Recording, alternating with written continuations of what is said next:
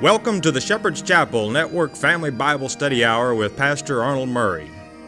Wisdom is understanding God's Word. Pastor Murray's unique teaching approach brings God's Word alive with meaning as he takes you on a chapter-by-chapter, verse-by-verse study of God's letter to you, the Bible.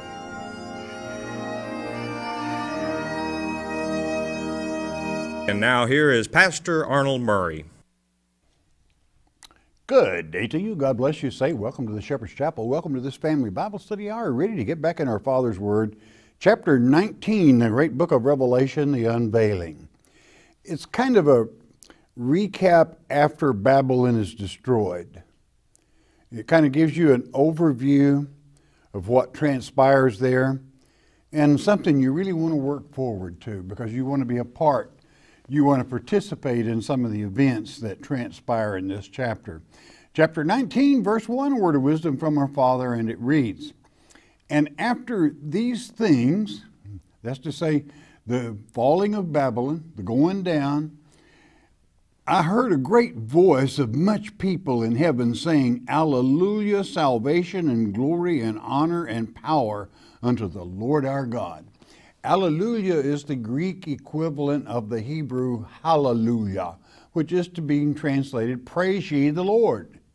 And here they are praising him, and boy, does he have it coming, because he has used, as stated, the vengeance upon the enemies of God's children. Verse 2, "For true and righteous are his judgments."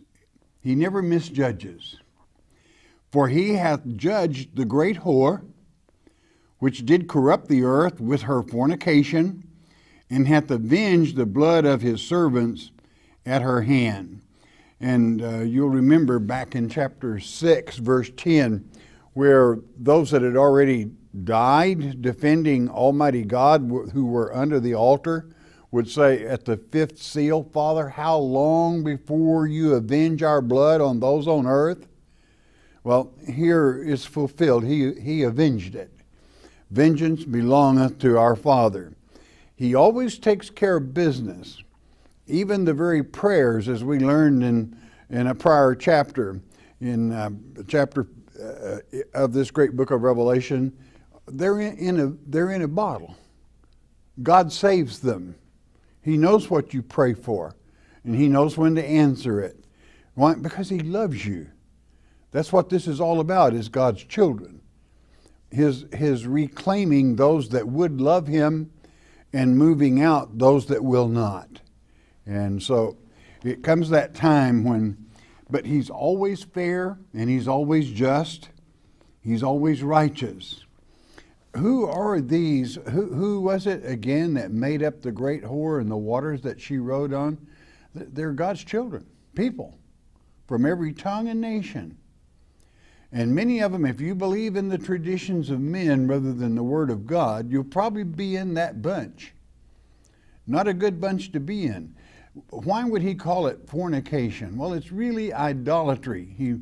But he puts it fornication so you could understand his emotions, how he feels about it when his children will not read the letter he's written to them, would not take his instructions on how to be happy and peaceful in these flesh bodies. And naturally, that day comes when sooner or later it's one day too late, Charlie, and vengeance strikes. And naturally, this makes all that wait in heaven, as we learned back in chapter 6, verse 10, under the very altar of God, that the enemies are taken down, and they will be. Verse 3, "And again they said, Alleluia, and her smoke rose up forever and ever." You know, a lot of people take this then and they say they're going to be in that lake of fire right there in heaven, and they're going to fry like a piece of bacon right in front of us, and the smoke's going up forever and ever, and we're in heaven. I don't call that really much of a heavenly view. I wouldn't get too many kicks or pleasure out of watching somebody fry like a piece of bacon forever and ever. That isn't my opinion of heaven, nor is it God's. But that's what some so-called preachers would have you believe. Now, where is it written exactly what happens? What does forever and ever mean? Well, I don't know how much you've been around a consuming fire, but in the 37th Psalm, you're not going to have it, but make notes. In the 37th Psalm, it is an acrostic psalm. The verses are in the acrostic are each letter of the Hebrew alphabet. And every stanza, every verse is 4 stanzas long except for 3, which are only 3 stanzas long. And the message is, well, I'm going to read it to you. The first comes up on Psalms 37, the 7th verse. This is the question. Rest in the Lord and wait patiently for him. Fret not thyself because of him who prospereth in his way, because of the man who bringeth wicked devices to pass. This is the most often asked question. Why does it seem like the wicked always get ahead? Why does it seem like they're always the lucky ones? This is God's answer to that, and he hides it in an acrostic in this 37th Psalm. You find it in the 7th, 20th, and the 34th verse. The answer forever and ever comes in verse 20. Set aside and highlighted in the acrostic so that you can't miss it. Verse 20 says, but the wicked shall perish, and the enemies of the Lord shall be as, now hang on to this, shall be as the fat of lambs. They shall consume into smoke, shall they consume away. Now, it didn't say they're going to be like a lamb sitting there on a spit turning and burning. It said they're going to be like the fat of the lamb that drops from the spit into the fire and goes up in smoke forever and ever, which means fini. They're gone forever and ever. When something goes up in smoke, it's absolutely gone forever and ever and ever. And it's a beautiful acrostic. This is probably one of the most asked questions. Why does it seem like the wicked always get ahead? And they're not. God's going to smoke them. Okay. But verse 34 gives the final answer. Wait on the Lord and keep his way. Christ is the way. You got it? And he shall exalt thee to inherit the land. When the wicked are cut off, thou shalt see it. Meaning you're actually going to be there to witness this. But it isn't a lake of fire that people simmer in forever and ever. They like smoke go up. Probably one of the better places to prove what God means by this is in Ezekiel chapter 28, verses 18 and 19, considering the cherub that covereth, which is to say Satan, Tyrus, the rock, the false rock. It states in verses 18 and 19 that he will be turned to ashes from within. A Hebraism that means fini, over, done with. In other words, heaven is a wonderful place. There's no tears shed there. And you know, I think that a person using their common sense, if you were to see the picture that some people paint of heaven, that here is hell, and I mean, they're screaming and hollering, then how could and they're your own relatives maybe. And you think that wouldn't bring a tear? In other words, it won't fly, what some preachers try to put out. We have a loving God, and he simply makes it clear.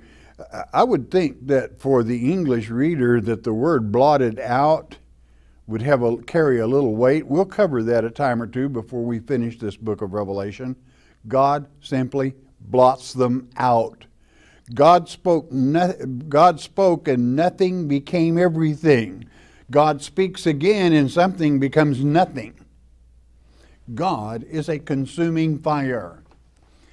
So never let anyone, one of the most terrible sights is for some preacher to say they're going to burn forever and ever right there and we're going to see it. We're right there in heaven. That's not heaven. It's not the heaven of our Heavenly Father. Verse 4 back in chapter 19, let's continue with it. And the 24 elders and the 4 beasts fell down and worshiped God and sat on the throne saying, Amen, that's that, and Alleluia, praise ye the Lord. This will be the last time the Zun are mentioned in the book of Revelation.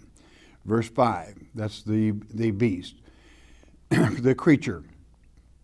Verse 5, and a voice came out of the throne saying, Praise our God, all ye his servants, and ye that fear him, both small and great. And you should, because he's going to take vengeance. He's going to take care of business. You don't have a thing in the world to worry about, and nothing but fear itself, because God takes care of his own. As long as you use good judgment and common sense and pray to him and talk to him, he will never leave you. He will never forsake you. Verse 6, and I heard as it were the voice of a great multitude, and as the voice of many waters, like many people, and as the voice of mighty thunderings, saying, Alleluia, praise ye the Lord, for the Lord God omnipotent reigneth.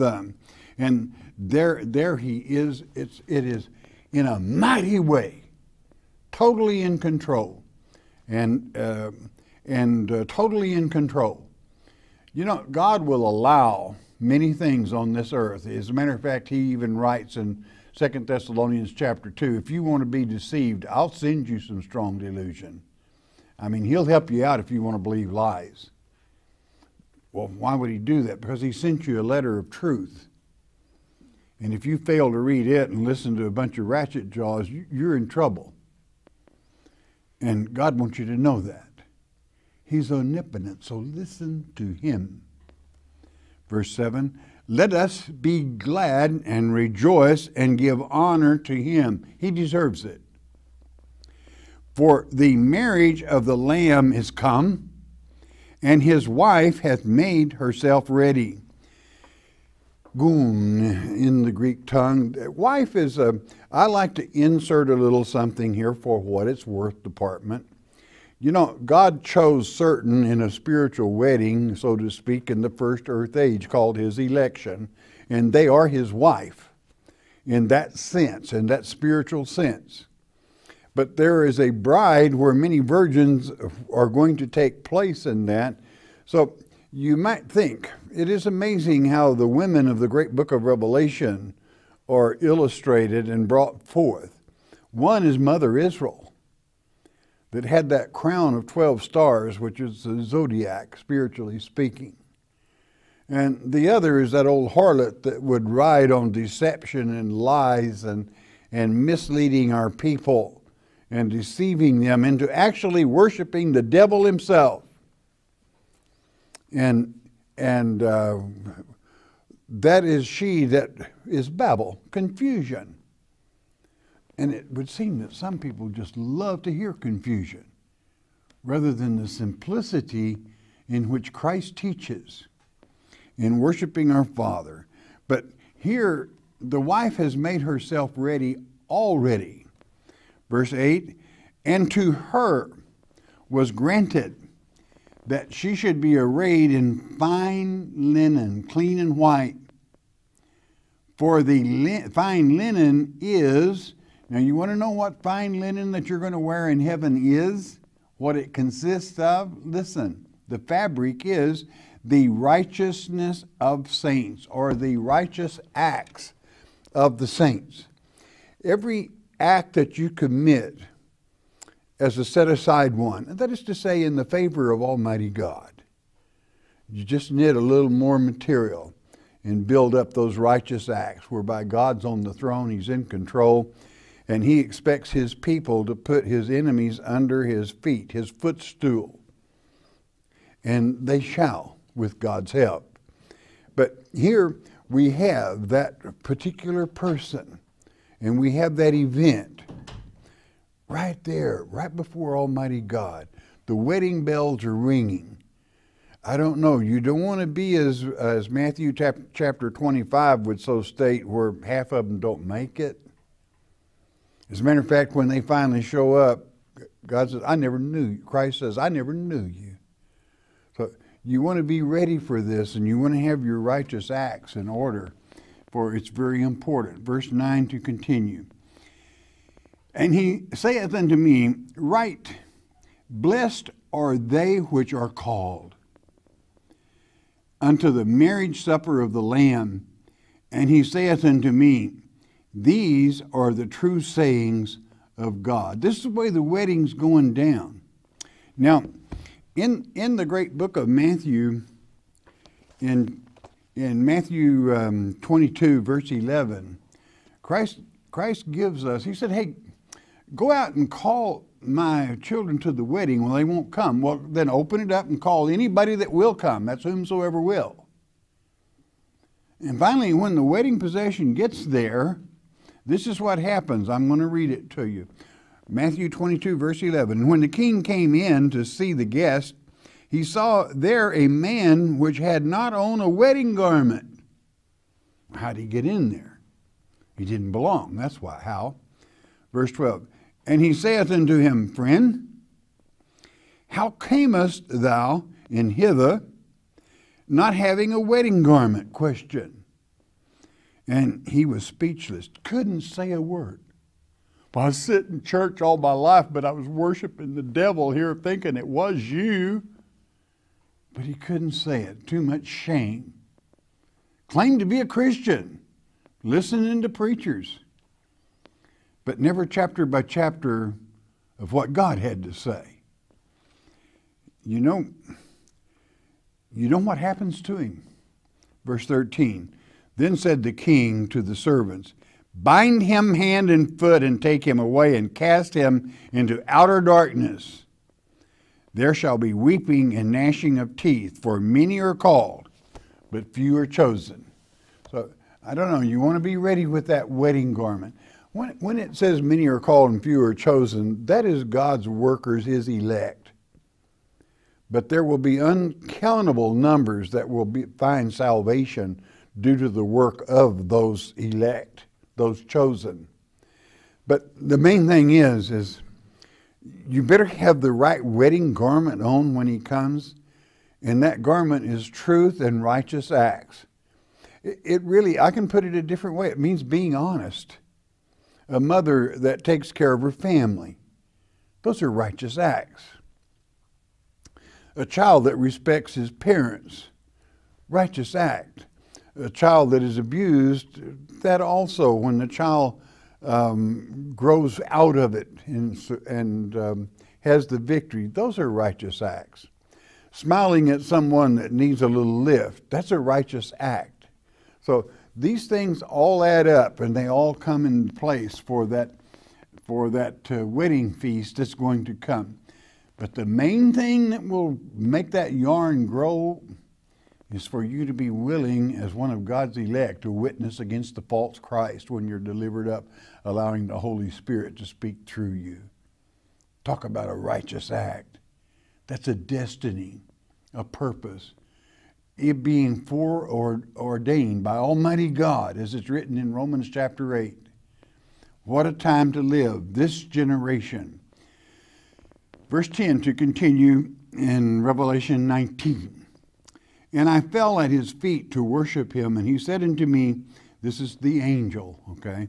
Fell at his feet to worship him. See thou do it not. I am thy fellow servant, and of thy brethren that have the testimony of Jesus. Worship God, for the testimony of Jesus is the spirit of prophecy. What is the testimony of Jesus? The spirit of prophecy. Why would this one? It was an angel. Angel worship is a terrible thing. It's a sin. For this angel is simply a fellow servant that had died here on earth and was with the Father. And what an angel means messenger. He brought the message. And when John fell down and started worshiping him, he said, "Don't you do it, you get up from there." You see, God is the God of the living. As some preachers would have you believe that these people are out here in a hole in the ground, they're not. They're with the Father. Only the flesh returns to dust. They're with Him in their spiritual body that doesn't age, doesn't wither, doesn't get old. Verse 11. And I saw heaven open, and behold, a white horse. And he that sat upon him was called Faithful. He was called what? Faithful and true, and in righteousness he doth judge and make war. Coming this time not as a babe to be crucified, but coming with a rod of iron to do in the enemy, to do in the Antichrist. Verse 12. His eyes were as a flame of fire, and on his head were many crowns, and he had a name written that no man knew but he himself. Now I want you to remember back in chapter 6, verse 2, the white horse we had there. And I told you to remember it. What did he have around him? A cheap fabric imitation. And I told you, that's the Antichrist. That's one of the first seals, is for you to know that the Antichrist comes first. It is paramount in the knowledge of Almighty God and understanding His Word. But this is that gallant one, as it is written of even in the Old Testament, both first and second advent. In Zechariah chapter 9, verse 9, it says he comes riding lowly on an ass, okay? That was the first time he was in Jerusalem. But in verse 10, he returns on that great white stallion, that steed, a man of war, ready to bring peace to the world by destroying or doing away with the enemy in converting or else. That's what it means. Verse 13. And he was clothed with a vesture dipped in blood. Well, he was crucified. And his name is called the Word of God. And that's why that word is ever so important. In the beginning was the Word was with God, the Word was God. And even in the first chapter of the great Bible itself, Genesis chapter 1, every time a verse starts with the word "and," that's a polysyndeton in the Hebrew tongue, and it means and a great deal more. What that means is there's a lot more meant than is written. It means, and the Holy Spirit moved upon the waters. That's what the "and" means. And there he was with him in the very beginning, the Word of God. That's why it is so powerful. And that's why that He'll never leave you. He'll never forsake you. And every day you're in it is a good day. That's the very sign off of this program. Verse 14. And the armies which were in heaven followed him upon white horses, clothed in fine linen, white and clean, documenting they had many righteous acts, and they already had that apparel on. Many miss their loved ones that have gone on, but God's putting together an army in heaven as well as here.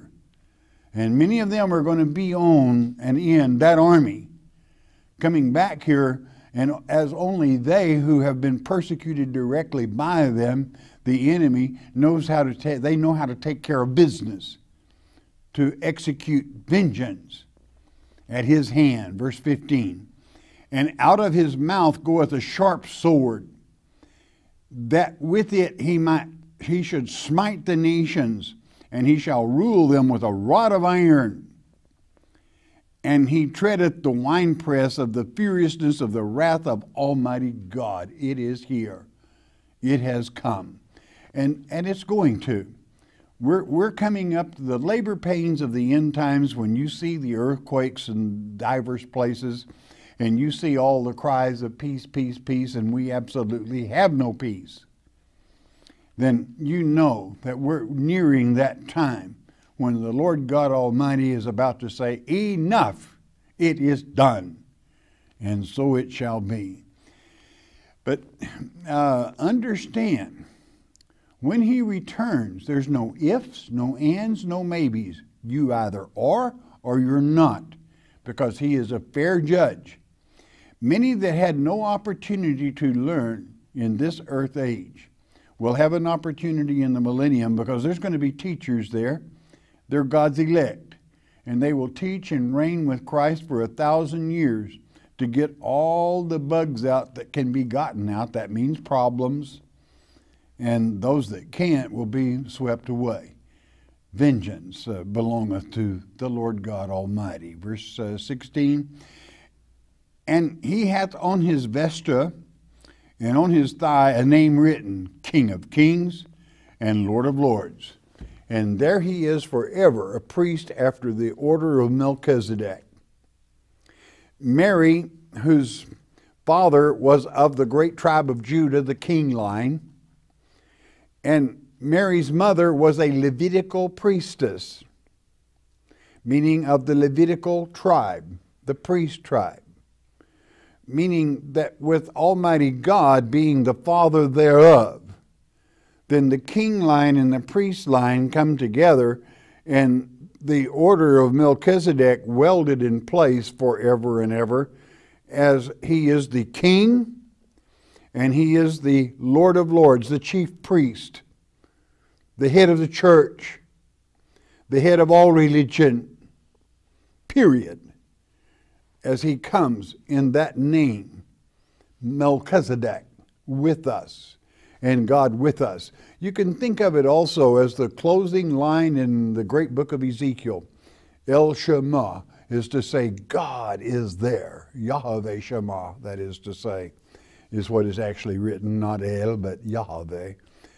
Yahweh Shema, God is there. Or around that white stallion, the Shekinah glory. And Shekinah means God dwells there. In other words, the return has taken place when he, as King of Kings, comes in. Verse 17, and I saw an angel standing in the sun, and he cried with a loud voice, saying, to all the fowls that fly in the midst of heaven, come and gather yourselves together unto the supper of the great God. I would have you make a mental note. The only vial that was poured out upon the people in the end times, which was not poured out as a plague in Egypt or ever used before as a plague, is the fourth that came from the sun. And that's where the real wrath transpires. And that's why this angel, standing in the sun, from the Son of God, takes place. The sign and the time of victory.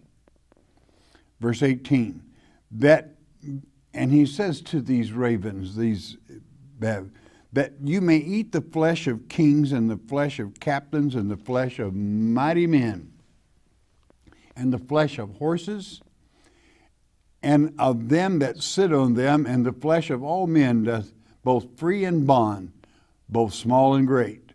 You know, they're all why? Because what happens at this instant? We're all changed into spiritual bodies. You go totally into a different dimension and time. And flesh is no more needed. Instantly you're changed, as it is written in 1 Corinthians 15, 50 through 52, from flesh into spiritual bodies.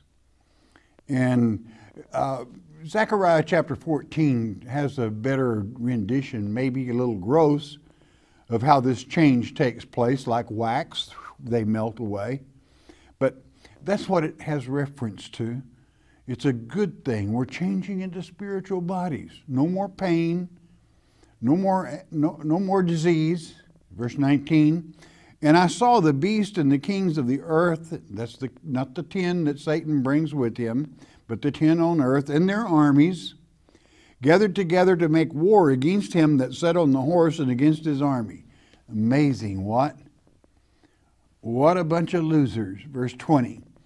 And the beast was taken, and with him the false prophet, that's to say the Antichrist, the one world beast system, and the Antichrist, those roles of Satan, that wrought miracles before him. Revelation 13, beginning with verse 11, 12, 13, and 14, that had received the mark of the beast, on which he deceived them that had received the mark of the beast, and them that worshipped his image. These both who? Antichrist and the one world system, were cast alive into the lake of fire, burning with brimstone. Satan is never going to be allowed that office again. He's going into the pit, and he will be released a short season, but not as the false Messiah. It wouldn't do him any good anyway, because through the 1,000-year reign, people are going to know he's a fraud. But what's almost unbelievable, as it is written in the next chapter, which we'll get into in the next lecture, there's still a lot of people that will follow him. That is very difficult for one that loves our Father to understand. But certainly that's the way it is. So rest assured, don't let this throw you. It simply means that old dragon, he's got a lot of names and titles, but these are two, the one world system and the role of false Messiah, he'll never be allowed to use again. Verse 21 to complete the chapter. And the remnant were slain with the sword of him that sat upon the horse, which sword proceeded out of his mouth, and all the fowls were filled with their flesh. It's called the Word of God. And the Word of God makes a clean sweep. And again, I must tell you, you must know, as it is written in 1 Corinthians, Paul said, don't want you to be ignorant about this one thing, for in a wink of an eye, in a second, we're all changed into spiritual bodies. And that change takes place for both the good, the bad, and the ugly. Okay? Why? Because they've got to be in that dimension for God to judge. Just because they're changed into a spiritual body doesn't mean their mortal soul has put on immortality. That's the big step. And we'll talk about this a little more in the next lecture. But there you have it.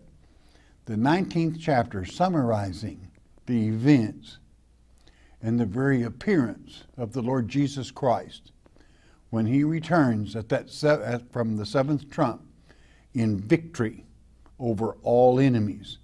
That's why you want to find it a real pleasure to serve him.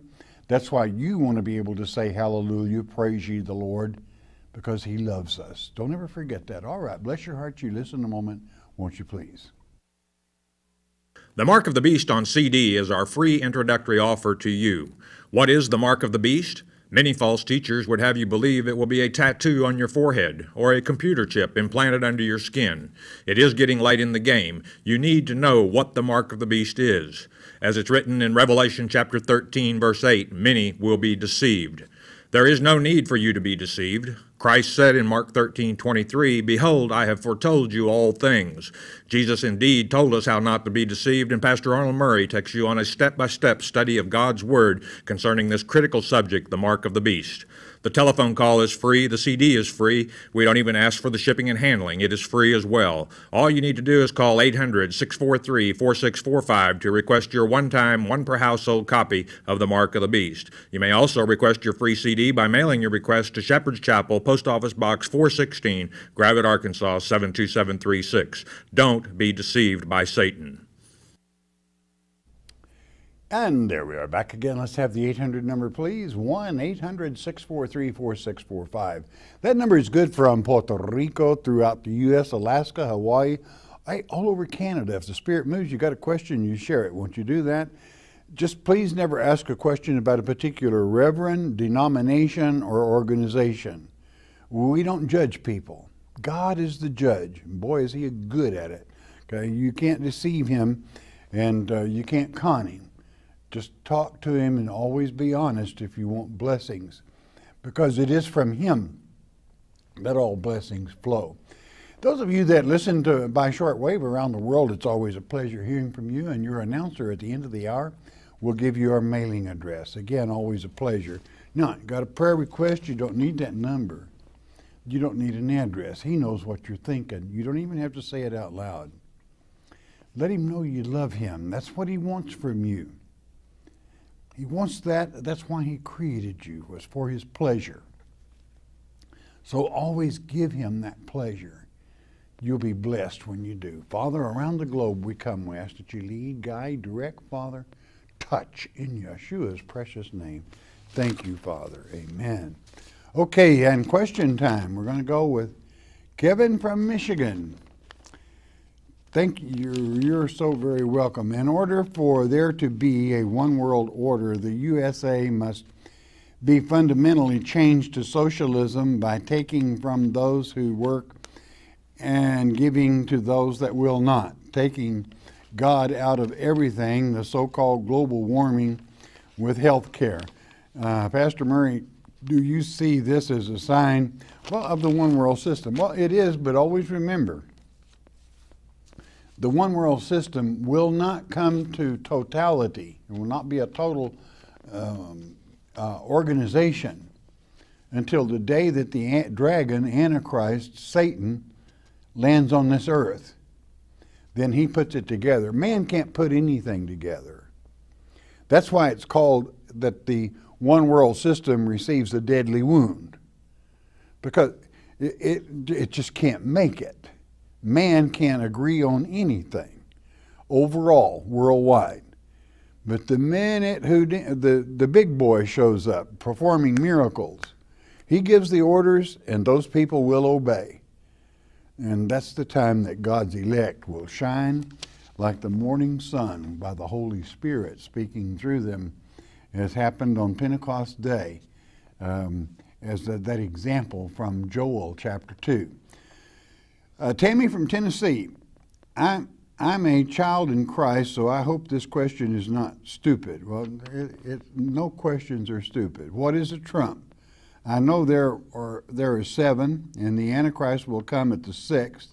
Is it just a sign of times or a trumpet sounding? My husband and I love to learn from you and your brother, and you both are a blessing to be able to hear toward my son will be happy to know you think he's my brother, okay? And that would be a compliment to me. Thank you for that.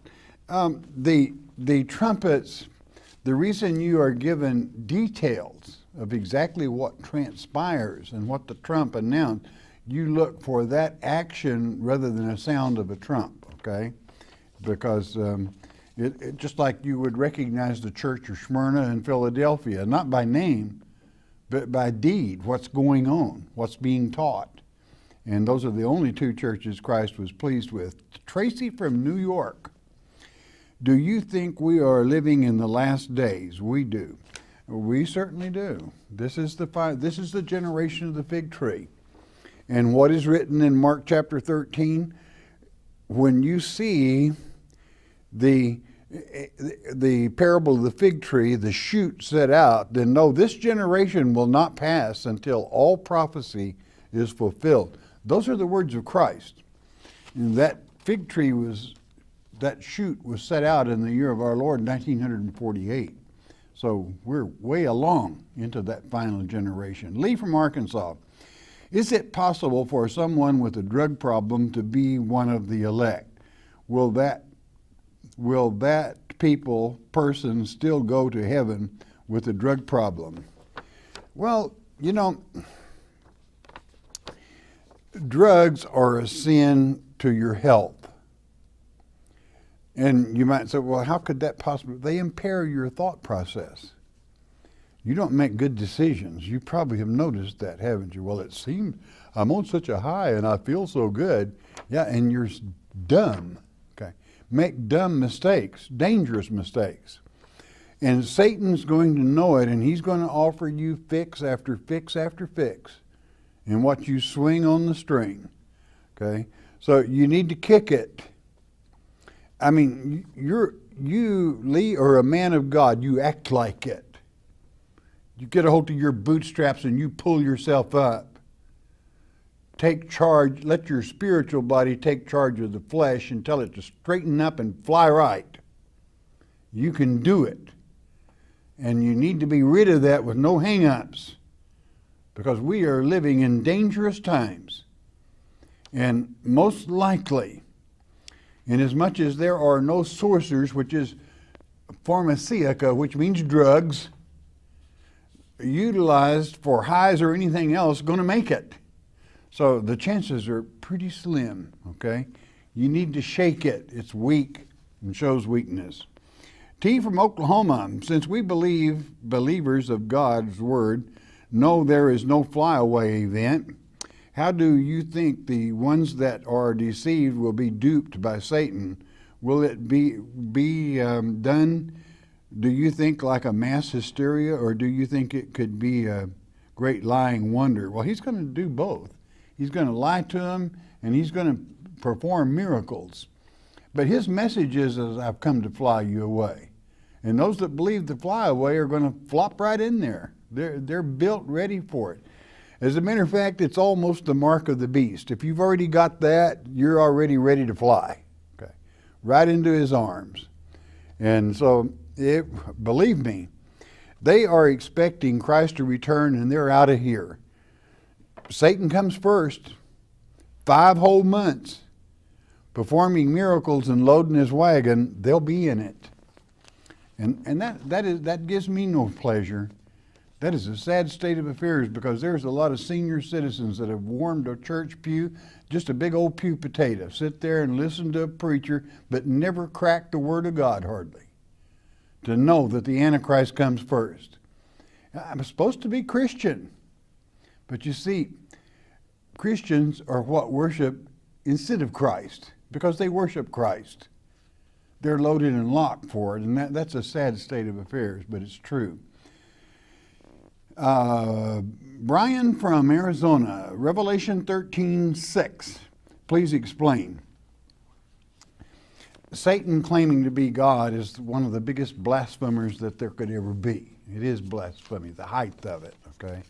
That's when he's performing his, trying to perform miracles soon after that, and when he appears in verse 11 of that same chapter as looks like the Lamb of God. He's even got 2 horns, which means he's got power. But it's the voice of the dragon, meaning he's nothing but the devil, claiming to be Christ. Okay, we got Wayne from Illinois.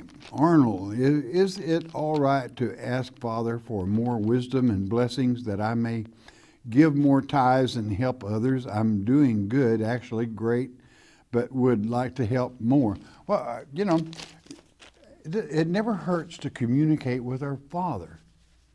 He wants you to talk to him. If you are driven and have that desire, let him know it. Okay, and leave it in his hands. Okay, no, it's Brianna. Brianna from Texas. I heard you say that Satan is the one that takes people first regarding flying away. But in Luke 17:30 through 36, it says, when the Son of Man is revealed, one man will be taken and one will be left behind. Does that mean the Christian will be taken by God and the non-believers are left behind? No. The subject is don't be deceived. You'll find it probably better written even in Mark 13 and Matthew 24, where the one is taken, Matthew 24. The subject is Antichrist comes first. If they say he's in the field or over there, don't believe it. Do not go. Okay.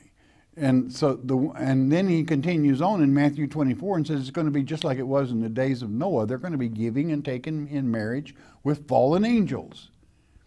So guess who gets took first? The one that is deceived and hops in Satan's sack thinking he's Christ.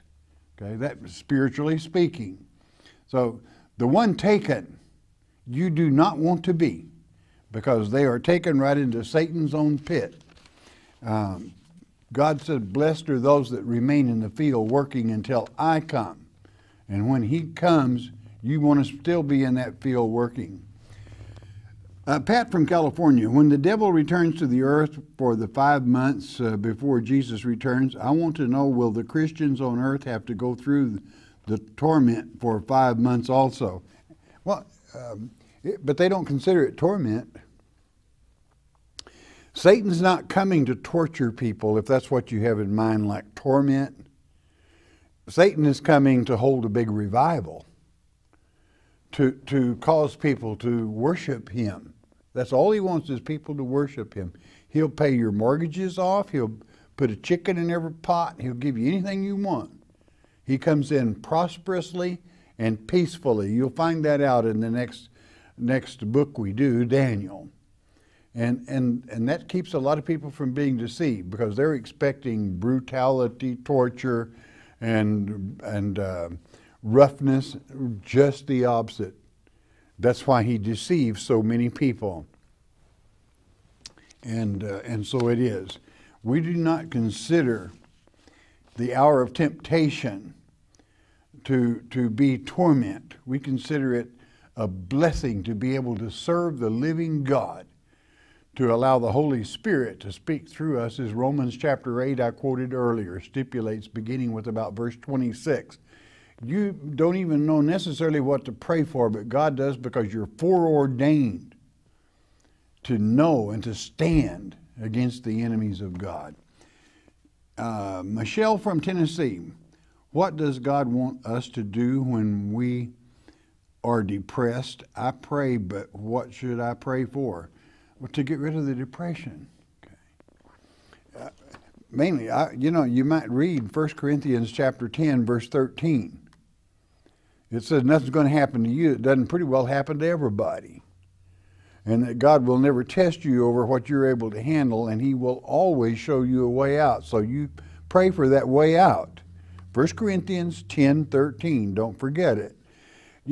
Depression is doubting the promises of God. And God himself, in Isaiah chapter 43, verse 26, he talks to you. He says, remind me of the promises I have made to you, so that we can talk about it and I can justify you, which means I can make it right with you. So you got to talk to him about those promises. He hasn't forgotten them, but you got to know where they are to claim them. That documents that you have studied the living Word, that you know what those promises are. They're throughout the Word of God to his elect and to others, and conditions. So let him know and talk to him, okay? But you got to believe also, and depression sometimes is doubting God's Word. I want you to get rid of that, okay? Because he loves you. He will never leave you. He will never forsake you. Michelle from Tennessee, maybe this is the same person. How will we know when we are in the millennium? Will everyone or only a few people be delivered up to God? No, we're all changed instantly. 1 Corinthians 15:52, all, good, bad, ugly, or you get into a spiritual body, which puts you simply in the same dimension as God is. And the millennium is a time of teaching. Those that do not make it will be taught there when they had no opportunity. And by what is being taught in a lot of so-called churches, there's a lot of them don't have a prayer of a chance. And I'm not judging, it's just a statement. If you don't know the false Christ is coming first and you haven't been taught, you're in bad shape. If your church doesn't teach what Smyrna and Philadelphia, the only 2 churches out of 7 that Christ was pleased with, you're in a heap of hurt. But God doesn't play favorites. He just gives you what you got coming to you. That's why you want to kind of think about it and realize he's always fair and just. But he always likes to give people knowledge and wisdom if you'll get in there and work at it and ask for it. Ruth from Georgia, pillars. Question, God refers to us as pillars. Could this be an example we uphold the Word of God? Well, that would be a cool way of looking at it, but I would like for you to go a little deeper than that. And probably you're quoting the 3rd chapter of Revelation that we're just in now, where God says his elect and his elect only. That is the church of Philadelphia and Smyrna make up the pillars that hold up the temple of God. They're the strength of God's temple, the many-membered body. And what a wonderful blessing for God to have that respect for his elect, how much he counts on them, that's all the more reason we can never, ever, ever let him down. And we won't. Brian from Georgia. What are all the different kinds of demons that can possess someone? I know there could possibly be a lust and a greed demon. What are some others? How should one pray if they want to know what is God's particular will for their very own life? Oh, let's don't call them demons. Let's call them evil spirits, because that's what they are in the manuscripts, and that's what they literally are. Is God allows for every negative a positive. We have the Holy Spirit, which is a beautiful, wonderful spirit. But at the same time, he allows the negative spirit, which is Satan's own spirit, with many of the Nephilim spirit, evil spirits that can possess people. But there are many. There's the spirit of jealousy, the spirit of laziness. There are many, many spirits, and many of them are shortcomings also of the individual. But Christ gave us power in Luke chapter 10, verse 19, over all of our enemies, including these evil spirits. And you can order them out in his name. And you're rid of all of them, and you want to be inclusive of all of them. Spiritual discernment, when you have a person that is well-centered in God's Word, that has spiritual discernment, can see an evil spirit. Even if it walked in the room behind that person, they can feel it, okay, that evil spirit.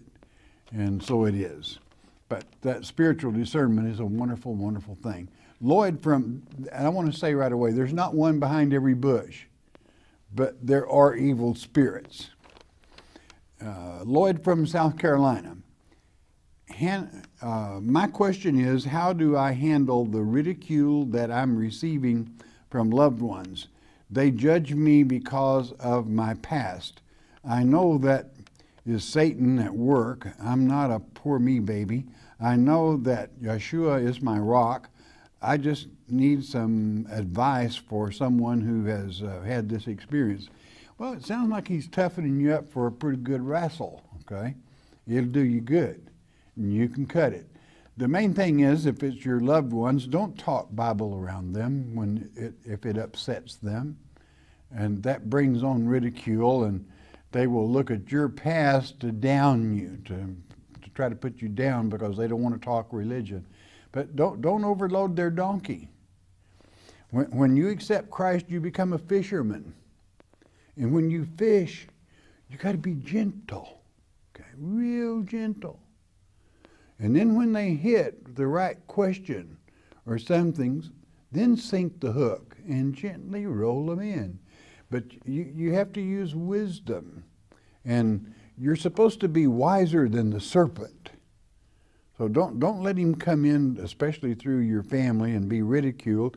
And if they do, hey, if you were bad at one time, so be it. That's part of the price. Okay. But you're a big boy. You get your big boy britches on and get set, and you can handle it real good. Okay. God's toughening you up for something, and you'll be tough to handle it. You can do it. Nancy from Illinois. How should I go about telling my family about Christ without sounding stupid, or they can really believe me? Well, you want to study to show yourself approved, rightly dividing the Word of God, so that you can gently bring it forth. I think the prior question kind of falls in with your line there. Be real gentle, okay? And I understand how hungry you are as a new one to get to the truth and find the Word, and you're excited about it. But still, cool the damper and be calm. And when the very fact that you have that assurity in your own life is a witness of Christ's presence. Just the fact that you know how to handle things because you believe in Him, and that shows. So just be gentle, love your kinfolk, and bring them if they will. Question, Don from North Carolina. Donald from North Carolina. How long is a generation? A generation is 40, 72, or 120 years. It's according to which time in the Bible. Who will be taught in the millennium reign? Those that did not overcome. As it is written in 1 Corinthians 15, boy, I've quoted this a lot today, in verse 52, this mortal must put on immortality. Mortal means soul. It's not talking about body. It's talking about your very being, yourself, soul. Mortal means liable to die, which means you're liable to still go in that lake of fire. You must put on immortality, which means you must take part in either the first or second resurrection. And to do that, you have to overcome. Those that do not take part in the first resurrection will be taught in the second that never had an opportunity. What are works considered as? I kind of went through that earlier, just righteous acts. And so it is. That's what goes with this. And I'm out of time again. Hey, you know what? I love you all a great deal because you enjoy studying God's Word chapter by chapter and verse by verse. But that's nothing compared to how God loves you for studying the letter He has sent to you. It makes His day. And when you, little old you, make His day, boy, is He going to be pleased. He's going to bless you. He'll bless you real good. We're brought to you by your tithes and offerings. If we've helped you, you help us keep coming to you. Once you do that, you bless God. He will always bless you. But you know what's most important? It's really, really important. I almost insist on it if you study with me. Stay in His Word. Every day in His Word is a good day, even with trouble. You know why? Because Jesus, Yeshua, He is the living Word. Hearing God's Word with understanding will change your life. We hope you have enjoyed studying God's Word here on the Shepherd's Chapel Family Bible Study Hour with Pastor Arnold Murray. If you would like to receive more information concerning Shepherd's Chapel, you may request our free introductory offer. Our introductory offer contains the Mark of the Beast audio tape, our monthly newsletter with a written Bible study, a tape catalog, and a list of written reference works available through Shepherd's Chapel. To request our free introductory offer by telephone, call 800-643-4645 24 hours a day. You may also request our introductory offer by writing to Shepherd's Chapel, Post Office Box 416, Gravette, Arkansas 72736. Once again, that's Shepherd's Chapel, Post Office Box 416, Gravette, Arkansas 72736. We invite you to join us for the next in-depth Bible study each weekday at this same time. Thank you for watching today's program, and God bless you.